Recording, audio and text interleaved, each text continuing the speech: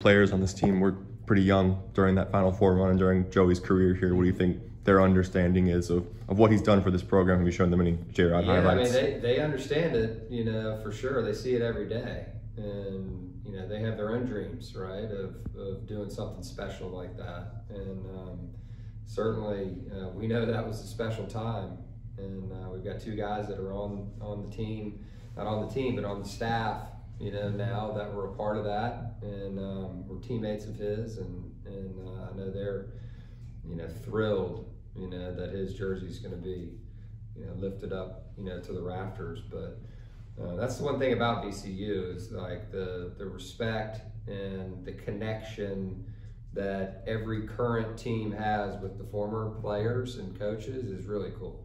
And I've talked about it a lot, since I arrived here. It's a really special place. And, it's about the people, right?